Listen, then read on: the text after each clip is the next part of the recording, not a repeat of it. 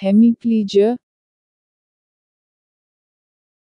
Hemiplegia is a condition caused by brain damage or spinal cord injury that leads to paralysis on one side of the body.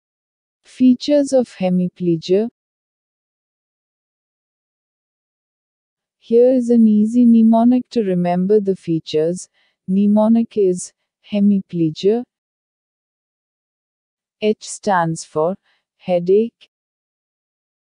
A stands for embolic or thrombotic infarct. M stands for memory impairment. I stands for imbalance or poor motor skills. P stands for post-seizure trauma. L stands for loss of consciousness. A stands for epidural hematoma. G stands for growing neoplasm. I stands for infarct, mostly cerebral. A stands for anti-diabetic drugs, like insulin usage. Causes of hemiplegia. Stroke. Strokes are one of the most common causes of hemiparesis. The severity of muscle weakness can depend on the size and location of a stroke. Brain infections. A brain infection can cause permanent damage to the cortex of the brain. Most infections are caused by bacteria, but some infections may also be viral or fungal. Brain trauma. A sudden impact to head can cause permanent brain damage. Common causes of trauma include car collisions, sports injury, and assaults. Genetics. An extremely rare mutation of the ATP1A3 gene can cause a condition known as alternating hemiplegia in children. This disorder affects about 1 in 1 million people. Brain tumors. Brain tumors can lead to a variety of physical problems, including hemiplegia. Signs and symptoms of hemiplegia. Impaired motor skills. Difficulty in grasping or holding objects, weakness of muscles, or stiffness of one side of the body, permanently contracted muscles, or muscle spasticity, poor balance, difficulty in walking. Treatment of hemiplegia. People living with hemiplegia usually undergo a combination of rehabilitation therapy, which typically involves physical therapists, mental health professionals, and rehabilitation therapists. Physiotherapy approaches for the management of hemiplegia. Number 1. Conventional therapies. It includes therapeutic exercises, traditional functional retraining, like range of motion exercises, muscle strengthening exercises, mobilization activities, fitness training, and compensatory techniques.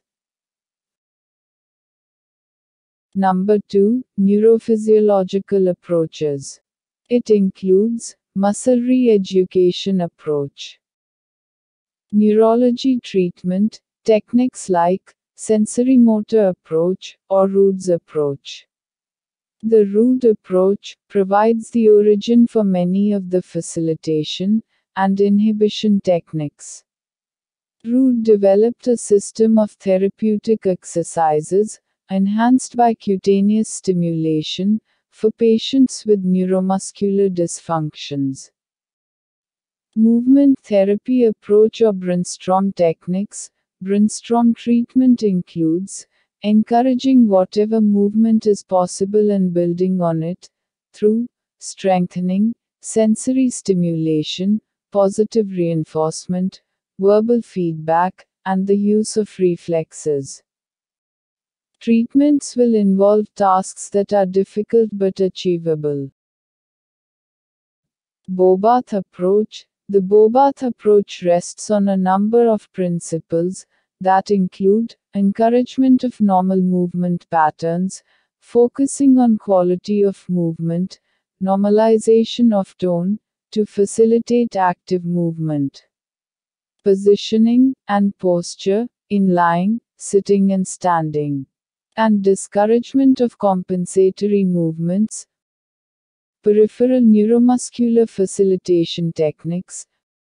PNF patterns is used for the upper and lower extremities, and is broken into diagonal 1 and diagonal 2 patterns.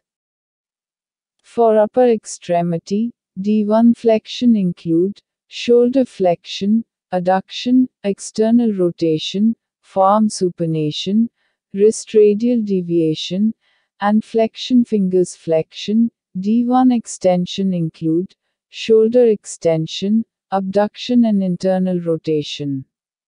Forearm pronation, wrist ulnar deviation, and extension, fingers flexion.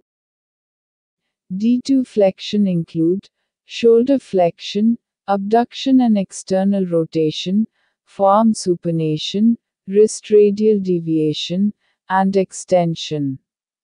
Fingers extension. D2 extension include shoulder extension, adduction and internal rotation, forearm pronation, wrist ulnar deviation, and extension, fingers flexion.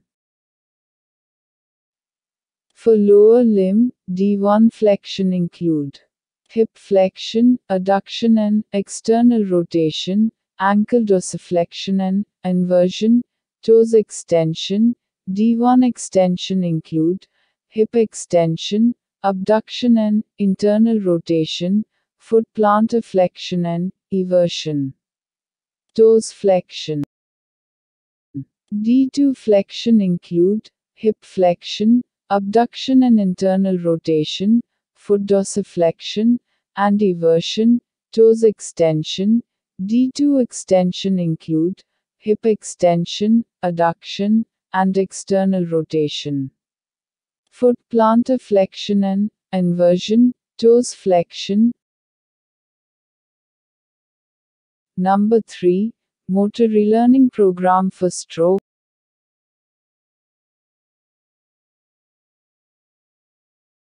Number 4. Contemporary task-oriented approach. Functional electrical stimulation. In hemiplegia, functional electrical stimulation has been demonstrated to be beneficial to restore motor control, spasticity, and reduction of hemiplegic shoulder pain and subluxation. Biofeedback. Biofeedback is a modality that facilitates the cognizance of electromyographic activity in selected muscle, or awareness of joint position sense, via visual or auditory cues. Mental imagery. Imagining moving the paralyzed half of your body may help activate the parts of the brain responsible for movement.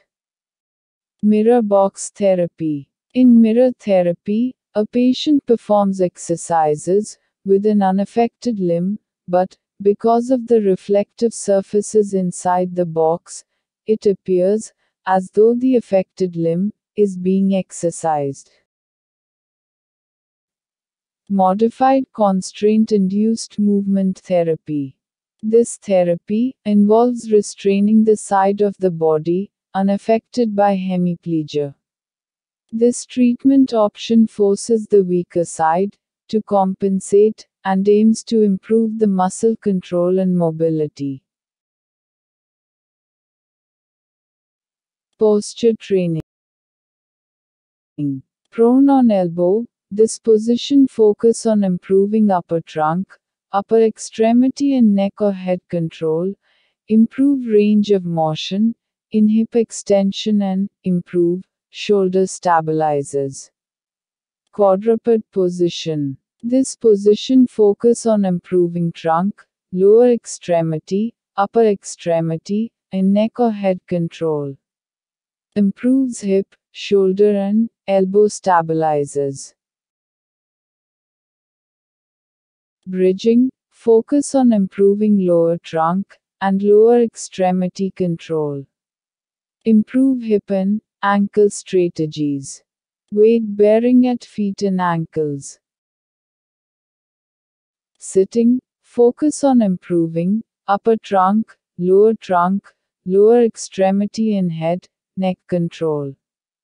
It is important for upright balance control.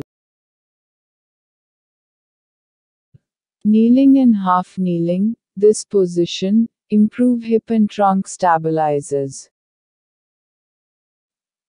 Modified plantigrade, focus on improving head and neck, trunk, and upper plus lower extremity. Increase extensor range of motion, at elbows, wrists, and fingers. Standing, focus on improving head, neck, trunk, and lower extremities control, in fully upright posture. Conventional gait training. It includes symmetrical weight-bearing training, weight shifting, stepping training, heel strike, single leg standing, push-off or calf rise. Subscribe this YouTube channel and press the bell icon. Thank you.